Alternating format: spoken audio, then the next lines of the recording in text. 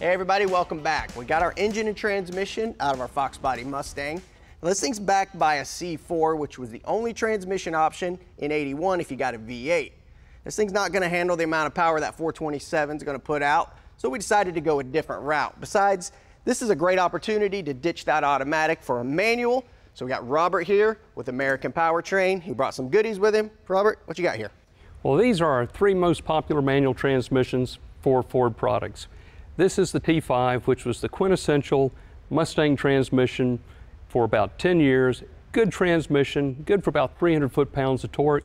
So not the right transmission for everything, but if that's your power range, nice box, smooth shifts. If I go up above that, I need to go to something like this. So the TKO was designed to be a replacement for the T5. T5 hangs in there though. So this is a transmission that's about the same length, has the same shifter position as the Mustang T5, but it's a 600 foot-pound rated box. I noticed the input shaft's different, more splines here. Yes, so you have a larger diameter, plus it's 26 spline.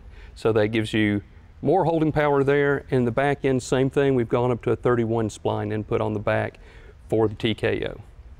And then this one, I know what this is. This is the Magnum, right? Yes. So we've got the Mac Daddy. The Magnum is a mating of the 6060, which is the current production 6-speed. If you went out and got a GT500, you would have the 6060, but then we took all the benefits that you would have in the TKO that make it flexible in the aftermarket, incorporated into that. So you have different shifter positions, electronic speedo output, mechanical speedo output, 700 foot-pounds, 7,000 RPM shifts.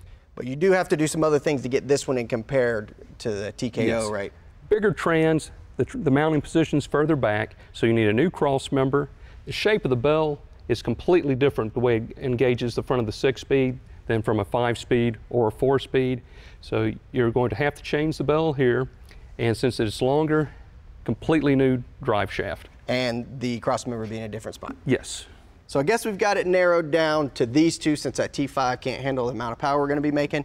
How do I determine which one of those I go with? Well, it's actually going to be a budget call. Magnum, fantastic transmission, great power holding, good smooth shifts, but it's a more expensive gearbox and you have to buy a few more parts to put it in the car.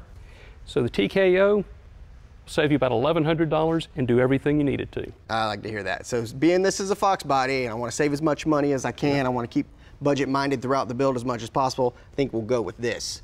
Now, American Powertrain has everything needed to install any of these transmissions, and Tommy's back there. He's got a bunch of different parts for our application. Go check it out.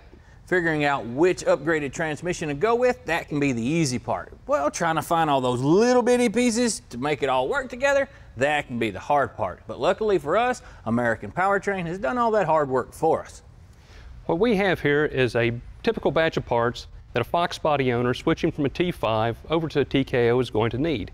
He's going to have to change the bell to go from the T5 to the TKO. He can go with a Tremec aluminum bell, which is a direct replacement, or he can upgrade to a QuickTime scatter shield if he's going to be doing some racing.